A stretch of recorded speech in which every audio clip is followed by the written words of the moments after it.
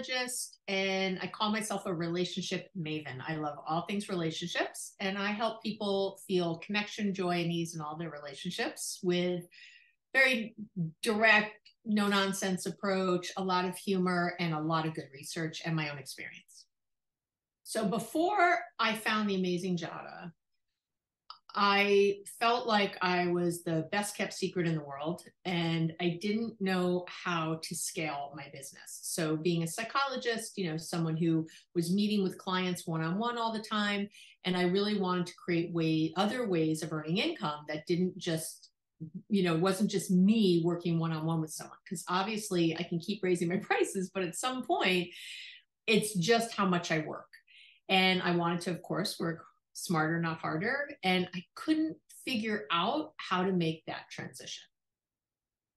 There's always some hesitations before you work with someone, because for me, I was thinking about, I have spent a lot of money on coaches and programs and all the things that promise all the things. I mean, I have literally spent tens of thousands of dollars over the years, easily over six figures over the years, with everybody who's promising the thing. And so when I heard about Jadah, I really, I was in that same space of wondering, is this going to be just another coach I work with, and I don't really see an ROI on the other side? So that was my biggest hesitation.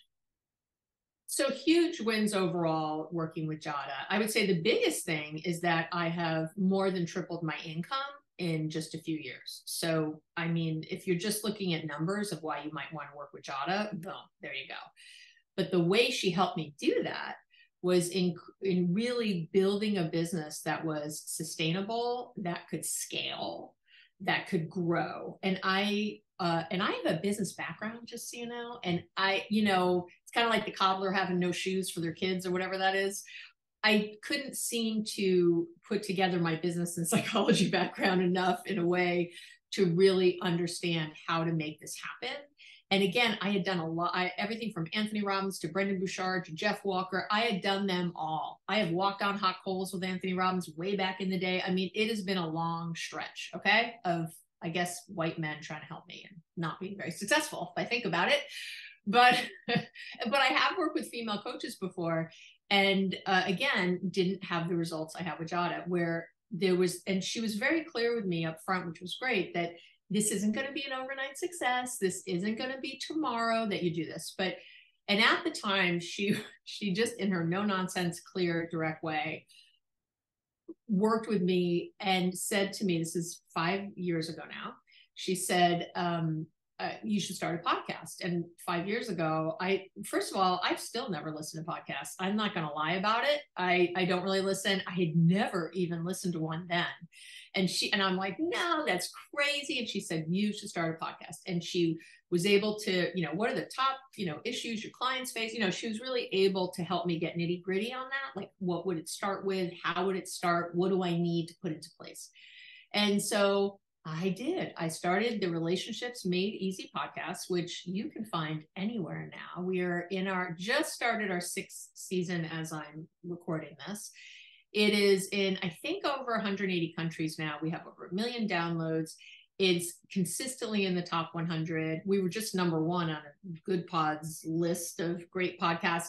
Like, indie podcast. I don't have sponsors. I sponsor it myself. I pay for it with my books and selling my programs and my other things that she, again, has really encouraged me to do and create.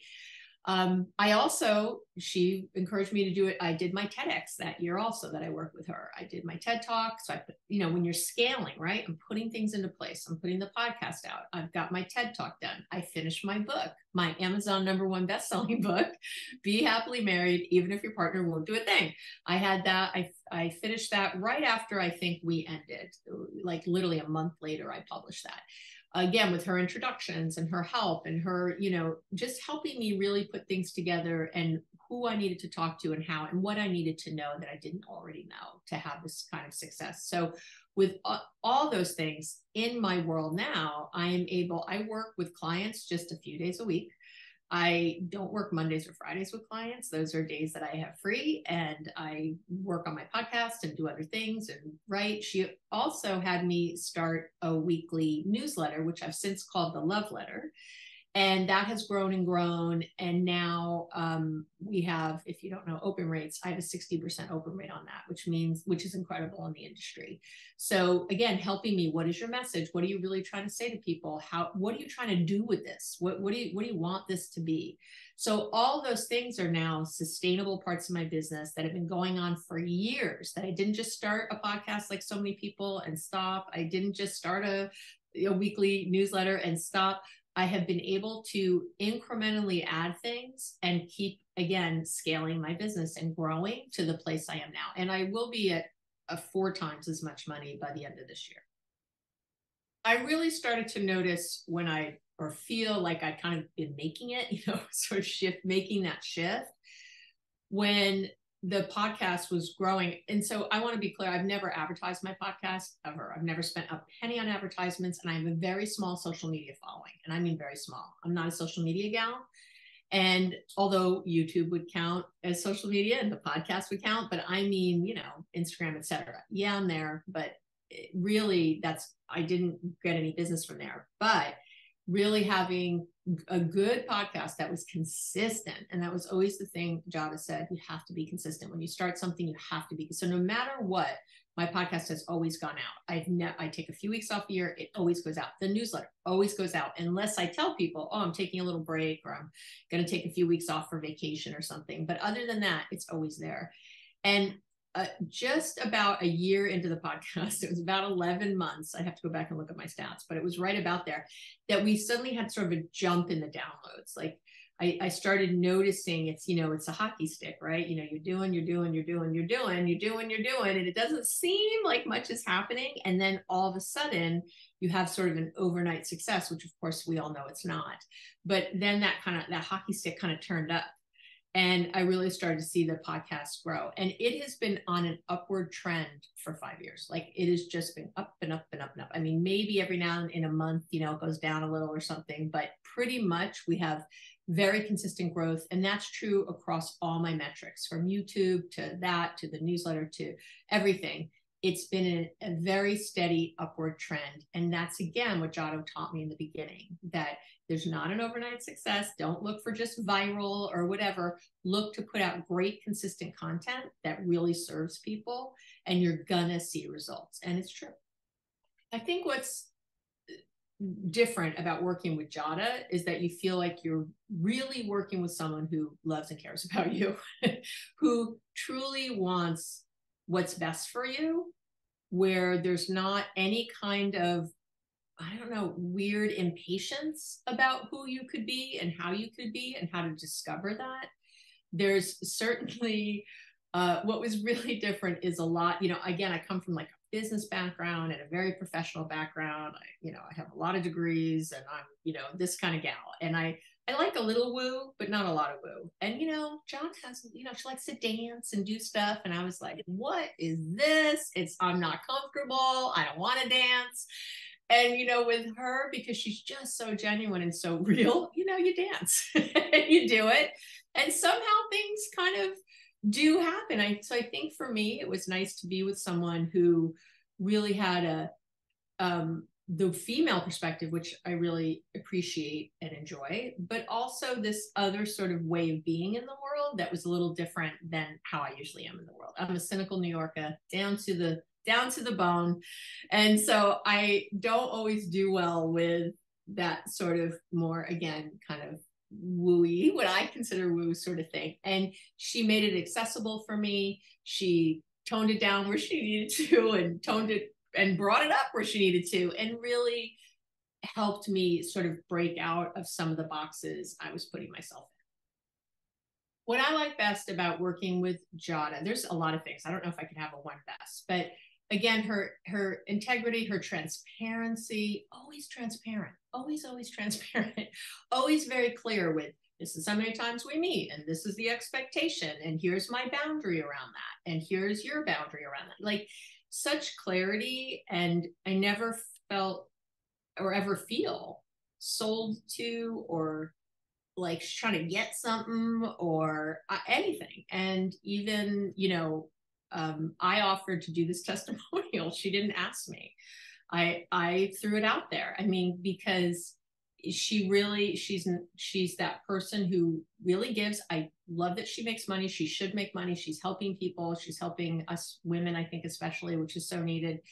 So I like her big vision, and I like her really her one-on-one vision. She can go from 50,000 feet to like right on the ground with you. And that's a very special thing that not a lot of people have.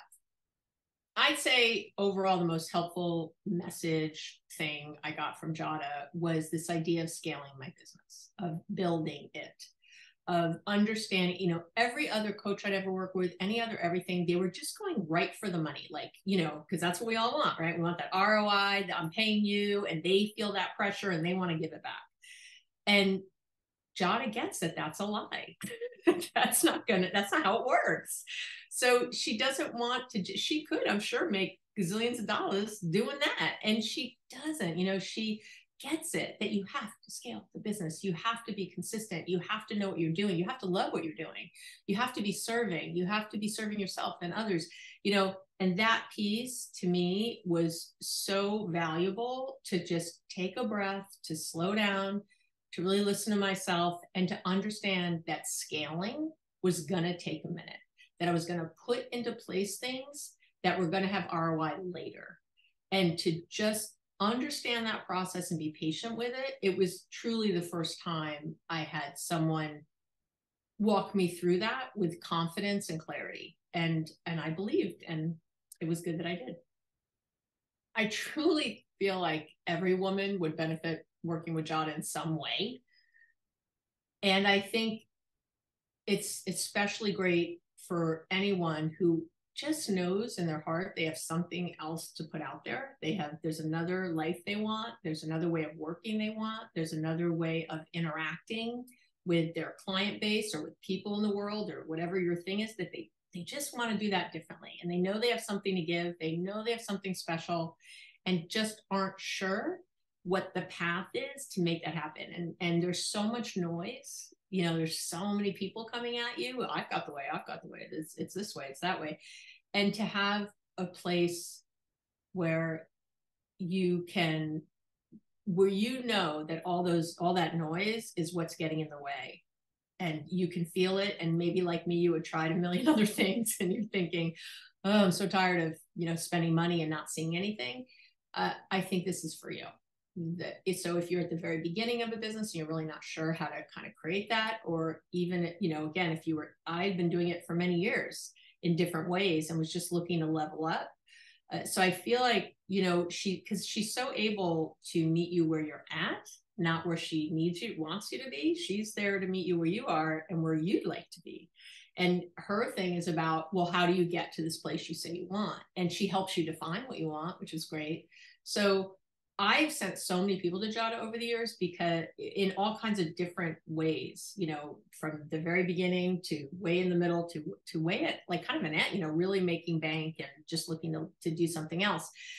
So I really think, depending on where you are in your journey, as long as you get that you have something that's special that you want to put out there, you're not even sure what the specialness is yet, you're not even sure how to quantify it, she can help you do that. And I think you should be putting your message out in the world. So it's a good idea to follow through.